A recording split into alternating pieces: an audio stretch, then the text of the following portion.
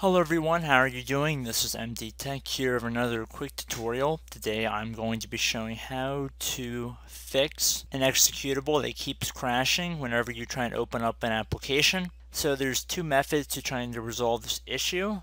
The first one would be to open up a command prompt. So I'm going to type in cmd.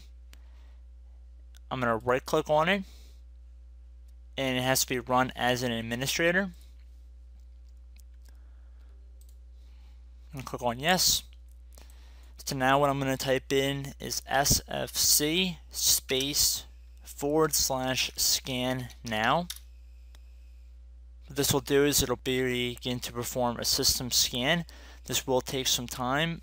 Once this is done, restart your computer and check to see if the application is working at that time. If it is not, what we would do is we're going to head over to our start menu. I'm going to type in advanced system settings. We're going to go under that.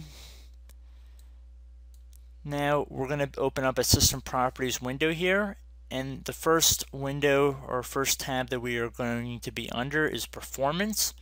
We're going to left click on the settings button.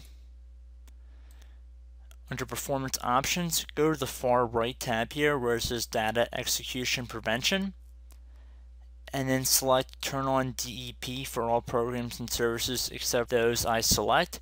So at this point you would go click on add and then actually go through the computer and try and find the executable that you are trying to launch successfully.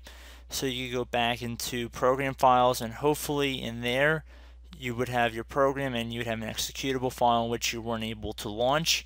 So at that point you would just select the file, click OK once you have the file here, and then you click on apply and OK, and you'd have to restart your computer, and hopefully that method should work if the first method does not work for you. So I hope this tutorial helped you guys out, and I will see you in the next video. Goodbye.